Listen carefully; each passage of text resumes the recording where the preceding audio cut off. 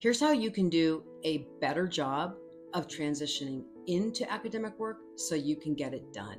First, this is a must. Plan transition time. It's so easy to rush around from one task to another without taking a moment to recalibrate.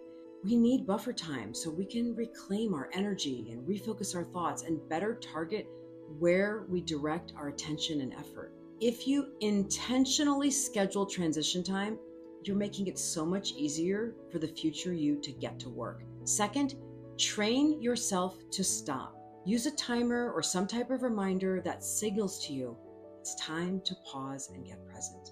This helps you connect with where you are now, where you want to go next, and what you'll need to move in the desired direction. And if you consistently practice this kind of pausing, you'll cultivate a more mindful approach to your workflow.